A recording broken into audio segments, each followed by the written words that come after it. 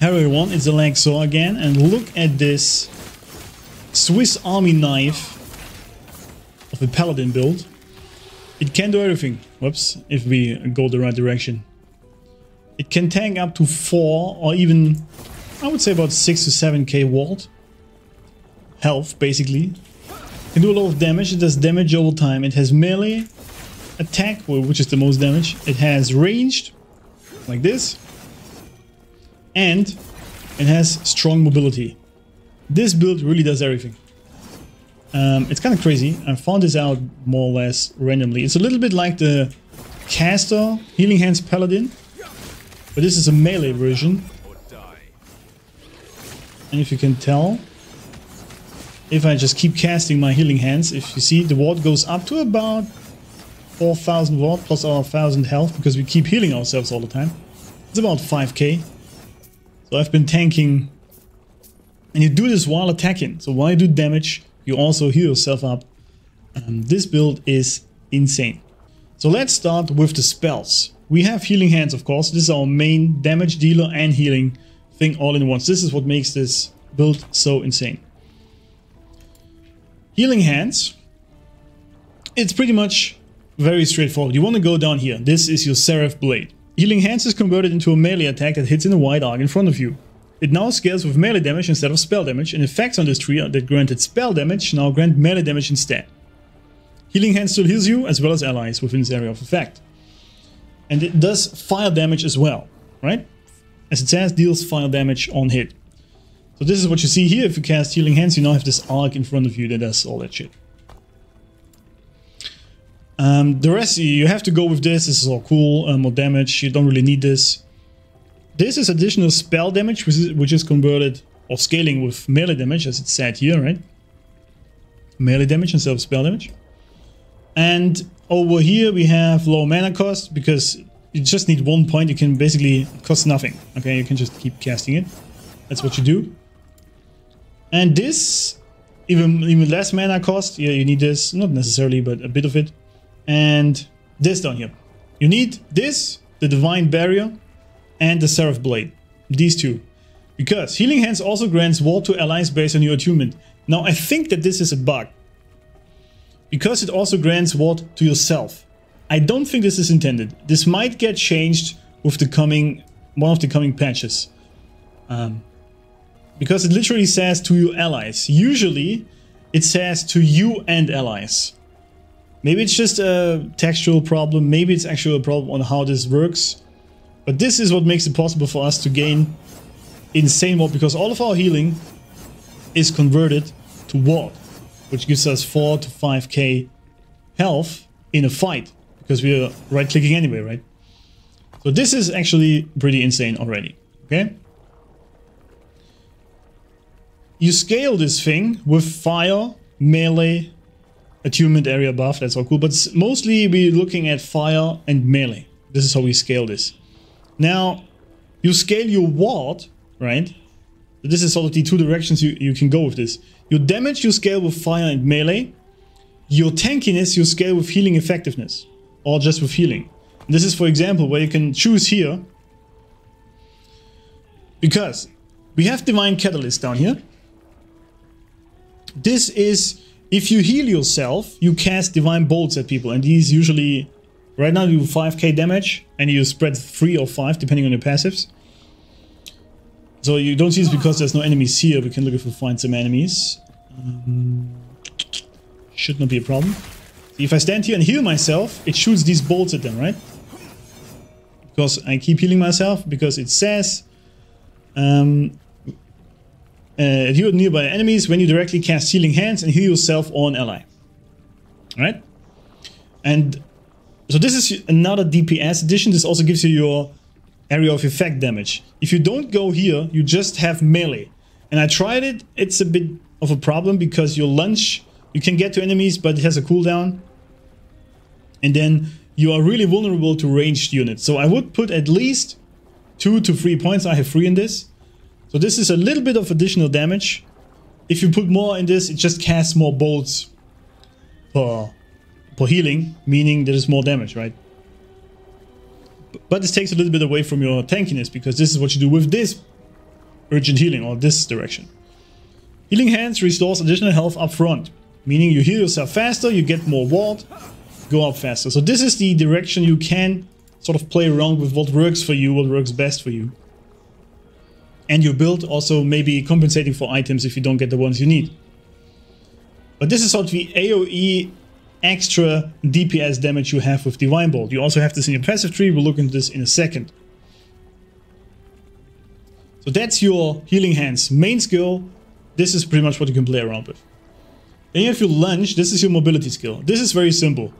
All it does is, you want to go down here, because Lunge gains an additional charge, but it has a long cooldown. That's fine, but you want to have that additional charge, because then you can charge at people fast. I go for Disarming Blow down here because it gives frailty to enemies. Very great. Frailty is a great addition, great ailment against enemies. And if we go here, this one is key. Cull the Weak. Lunge hits instantly kills enemies that are below a health threshold. The threshold is based on distance traveled up to a maximum. So this is great for bosses also. If they are below 15%, so you run away from them, for example, then you just lunge at them when they are 10% health, you kill them instantly. Pretty nice. But this is just a nice addition. The key thing is down this. Killing an enemy with Lunge grants you Frenzy for a short duration. Frenzy, 20% increased attack and cast speed. So it means you attack even faster, because you will most likely kill a bunch of smaller mobs with that easily. So you kick them really hard. Very nice. Another cool addition to this is, Lunge's final hit has a chance to cast Smite at up to 3 nearby targets based on distance traveled up to a maximum. Another thing, you really wanna maximize the Lunge distance as much as possible. But this casts Smite, which does additional damage and also buffs your attack speed. Again, this build is mostly melee. This is what the main focus of it is. The other things, like the tankiness or even the Divine Bolts, are a nice addition to make it more versatile. Okay, it's still mostly a melee attacking build. Keep that in mind. You see this especially also with the Holy Aura, because here we go, attack and cast speed, crit chance, crit multiplier. So it's all melee, all right? And here this is just fire damage, because we scale with fire damage, and yeah, penetrate resistances as well. And the key thing is, it doesn't say it here, but you have to realize this only applies if your Holy Aura is activated. Because you have a passive, right? Passively you gain 30% increased damage and elemental resistance, but you have to activate it, like this. So you have this glowing thing. Then you have even more attack speed. And then you have your crit multipliers, only if you activate it. Alright, it lasts for 4 seconds. Yeah, 4 seconds. And it has a cooldown of 10. So you really have to look at this and how you set it up.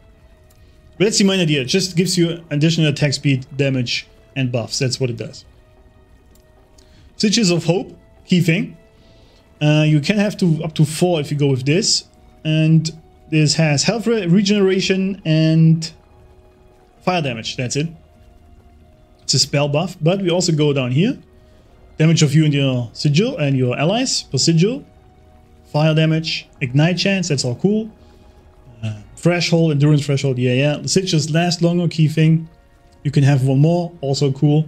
But the key thing is this. You have a chance to summon a sigil when you kill an enemy. If you kill a lot of mobs, you will constantly have 4 sigils flowing around you. You don't necessarily have to go for the 4th one, you can also go with just 3 and skills a little bit differently if you want. For example, if you want to go with resistances, it's all fine. But one key thing you can't do is going with this. You deal increased melee damage for 3 seconds after you cast Sigils of Hope. Because it says after you cast Sigils of Hope. This is a key thing about the mechanics in this game. Because we will not be casting this ourselves. In most cases. Sometimes we do, but not really in the fight. This will be cast automatically through this. And this, then it is summoned. It is not cast by you. So this would never happen. Okay, key thing about the mechanics. Now, when you, for example, go into your new Echo, then you want to cast your Sigils of Hope. But you can tell they eat a lot of mana. Now you have them flying around. But once you are fighting, you don't have to do this. Okay, so this is the main idea why we don't actually go for anything else. You can play around with this a little bit if you, for example, like casting them and instead want to go with something else. It's fine, that's up to you. And the last one is Smite. And Smite, again, it does some damage if it hits people, that's all cool. It gets also Ignite chance, that helps us, because ignited enemies are great, right? They burn, that's good for us. But the key thing is really if we go down over here, Righteous Fury. You deal additional melee fire damage if you have hit an enemy with Smite recently, last 4 seconds. 20 damage, and more attack speed in the same sense. Meaning the idea is, you lunge at people, it auto-casts Smite at them, and Smite gives you more melee damage. Alright, this is sort of a circle jerk we do there. So the only thing you really ever have to do is you have to lunge at people as far as possible, keep right-clicking your healing hands, and with bosses especially, you need to activate your Holy Aura to get your crit multiplier. That's really what you do with the skills. Again, key thing, if you die fast or die too much, you want to increase this to 4. If this is at 4, you go to like 5 to 6,000 ward easily, because you heal so much, and you lose these a little bit. You can do this, at least have 1 point in it, so it at least does a little bit of damage. But this is what you can play around with these two. You can also add idols that give you healing effectiveness, then you are also even tankier. You can play around with this. We get to the idols later. Now that's your skills, very simple. Passives. The base Paladin is pretty simple as well, you gotta get to this one. Dual wield melee weapons, you need that. And of course this one, sword attack and cast speed, because you wanna hit hard. For this you go with physical damage, that's great. A little bit of tankiness never hurts. And over here, increased damage. This one you don't necessarily have to take, but it helps a lot with armor, right? Armor is great because you are in the fight. Paladin. Now, you can play around with a bunch of things here. These ones are pretty set. This is your fire damage. This is your attunement and elemental resistance. Attunement also buffs your damage on your healing hands. This is a Divine Bolt that is casted on melee hit. You have a 20% chance to cast Divine Bolt by just melee hitting people. This is additional to your healing Divine Bolts you gain from your healing hands, alright? It has the same damage because that scales with your fire damage and all that, but this is a different one. This is procced by melee hits, the other one is procced by casting your healing hands and healing yourself in the process. This one gives you additional Divine Bolts. It does not apply to the ones on your healing hands. Healing hands has it on in and of itself. See, if we go here, Divine Bolts cast 3 can go up to 5. This is different from your passives. So this, I'm probably going to respec this. I might even remove this, because the healing hands itself does enough. You cannot play around with this. If you also want to have more Divine Bolts by melee hitting, you can go with this. It's fine. Melee attacks have a chance to ignite. Cool. This one gains strength, very important, and fire damage on recent melee hit. If you had a recent melee hit, you gain extra fire damage. You will have this a lot because your attack speed is fast. Increased damage. If you have healed yourself or an ally, you have this, of course. More damage, more fire damage. I'm currently level 80 and not even full. Go for these, and I will put the build down below if you want to go to 100. With this, basically you want to also max out this one, attunement and mana regen, because attunement also helps you with damage. And you can also go with this, the holy icon, because it also gives you more healing effectiveness, so it makes you a little bit tankier. You might want to also go put 2 into this, and especially 1 into this one. If you have 3 or more divine essences, if you would die, you have a 10% chance to instead consume all the essences and be returned to life at full health. This is especially great against huge blows from bosses, so I think every paladin should pretty much go for this. Because you heal yourself all the time, so you get this pretty much, you have divine essences all the time. Right. You can also spec a little bit into the Forge Guard. I think it was over here. Resistances, armor, strength, melee damage. You can play with this a little bit. As I said, I will post the thing below. This is very simple. You just go for fire damage and healing. Healing effectiveness and all these things. This one maxed out is pretty good as well. This has 12 points on these, so pretty simple. Now to the items. You really only need 1 unique for this build. Okay, I have a bunch more, but you really only need 1. This one, Exsanguinous. Sadly, the game is still in a state right now where this armor is the best armor in the entire game. Even holy paladins run this, how do I phrase it, that necromancy, acolyte sort of evil lich armor, because it's still the best, just what it is. And especially with this one, because this is what keeps our health low all the time. This is the key for this build. It keeps your health low. So if you heal yourself, you gain ward a ton because you're constantly healing yourself. You see, my health never really goes up because of the Exanctionist. And your Divine Bolts are cast all the time because Divine Bolt is only cast if you actually heal yourself. If you're full health, it doesn't cast. So this absolutely supercharges this build. You have to have this, okay? There's no way around this. Then this one, most people should have this, really. This is a very easy one. This level 15, most should have fighting chance. I have it 5 times, I believe. 75% increased melee damage. Insane. You take more damage, but that doesn't matter because you heal yourself all the time anyway. Health gain on kill, irrelevant. Movement speed. This is a good one. If you don't have this, or if you want to add other stats to it, you can also run an exalted one. But this is very powerful. And I like it a lot because of the 75% melee damage. The ring seraph. You should actually have this as well, I think. I think most people have this. At least one. I have it 4 times. If you don't have it, you go for a ring with fire damage. Okay. This one has fire damage over time, melee fire damage, chance to ignite, and even more fire damage and fire resistance. It's just great. It's all the fire stuff. If you don't have this, you scale again your damage with fire and melee damage. Okay. So you put any ring in there that has fire damage or melee fire damage. I think melee fire damage is not really possible on rings unless it's a unique, I think. Not sure.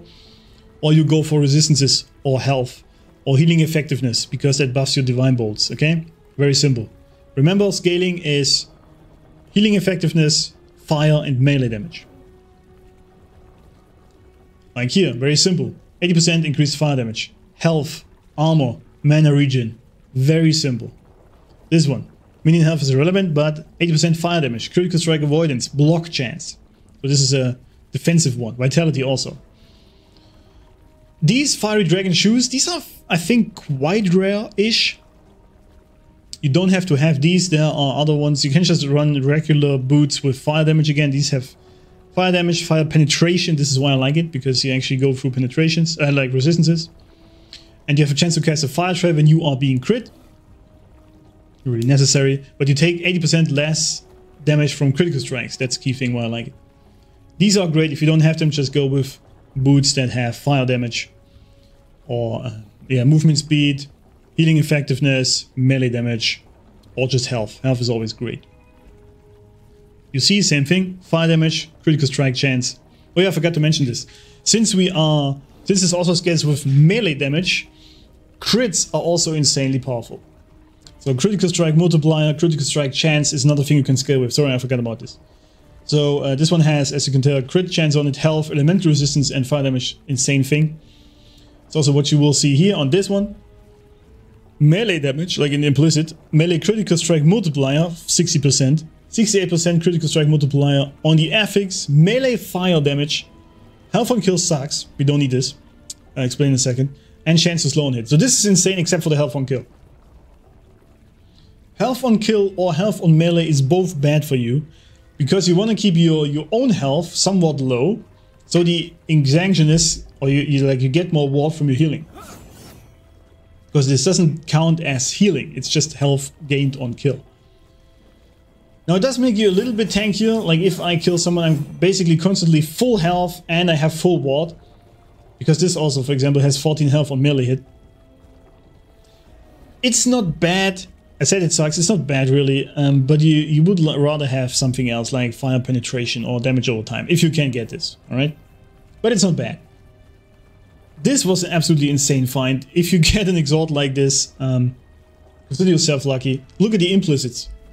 40 melee damage, 67 increased melee elemental damage, 10% increased melee elemental attack speed. Then we have 50% increased melee attack speed. This is better than the hummingbird. 92% increased fire damage and health and melee hit, okay, but we also have fire penetration. Because I was running out on affixes I can put on. But this has over 160% increased fire damage, like melee elemental damage. This one is insane. Also the 50% increased melee attack speed. This is why we are hitting so fast. So you want to have one sword that has a lot of melee attack speed if you don't have this. So you can go with the hummingbird. And another one that has melee fire damage and crit multi. That's what you want on your weapons. Helmet is pretty much the classic stuff. You have your crit multiplier on there as well. Armor, dexterity, strength, health regen. Health, that's not really necessary, but health also gives you more. Like the more health you have, the more ward you also have. So helmet is simple. Nothing crazy on there. If you can put on... You can also put the... What's it called? The helmet. Peak of the Mountain. With crit multi, but then you don't leech health from that. You don't need that. Maybe I will run this as well on this build. This is sort of the budget beginner version of this. This is why I'm running it. Same thing here. Health. Fire damage. Health. The other two affixes don't matter. It was just the one I found. Very simple. That's your items. Again. Fire damage. Melee damage. Critical strike. Chance or multiplier. Doesn't really matter. Multi is more damage. Chance is more likely to hit it. And healing effectiveness is what sort of scales your entire damage over time. For the idols, same thing. Look, we have fire damage, fire damage, fire damage, and crit. Critical strike, health, critical strike, crit, crit, crit. Increasing effectiveness on the small ones makes us tankier. Healing effectiveness, also physical damage. Very simple. Like the idols are super simple. You go for basically the things you scale with. Same thing as always. You don't need... Like usually ward builds have all the idols in health, right? Because you want to have more health so you have a lot more ward. Since you heal yourself up like a madman all the time, you don't need this. Okay, there is no need for you to do that at all. So very simple. I think this is actually a very cheap beginner build, as I said. And because we really only need Exanctionist, and this one you should have anyway. Anything else can be acquired quite cheaply, so if you don't have this, that sucks. I tried playing without it. You do die fast because you're only sitting at like 1400 health.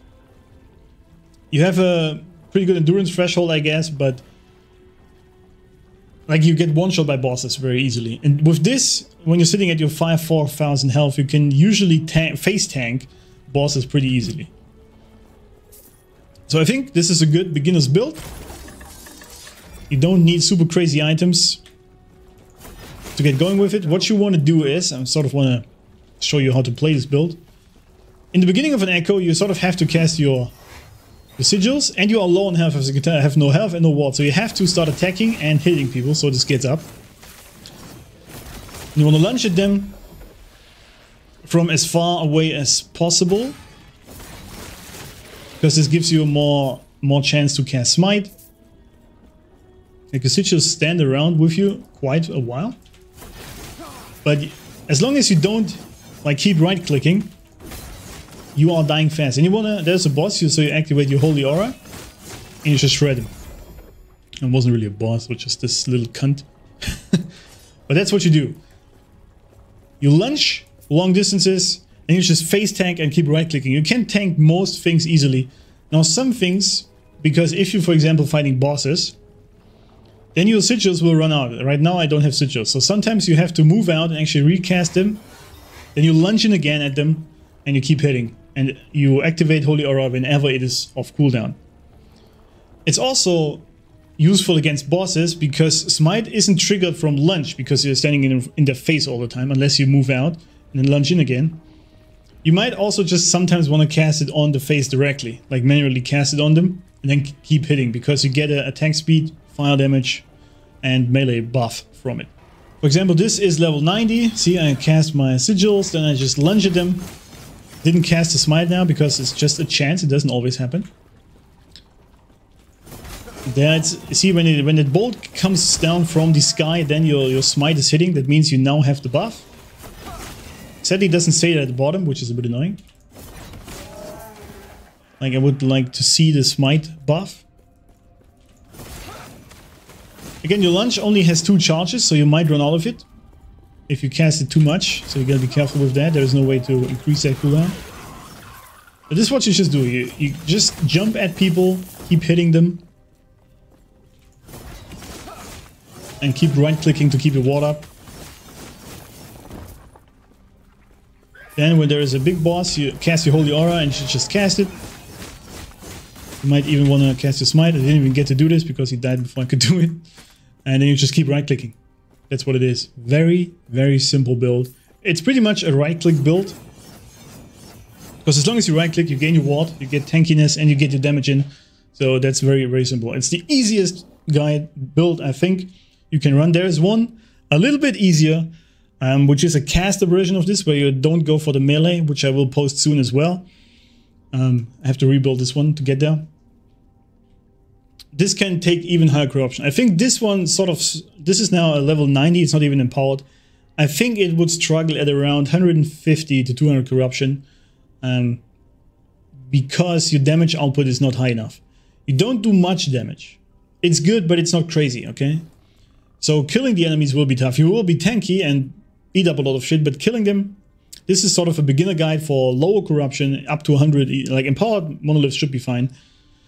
But the other build I will be posting, you can actually take to 2000 corruption and more if you are that crazy. If you are that crazy. Anyway, this was it for today. I hope you liked this one. Cheap, somewhat cheap beginner's guide. I hope it helped, and let me know in the comments what you think of it, if you would change anything or if you have any more questions about it. And I will see you in the next video, or live on stream, of course. Join me. Until then, bye bye.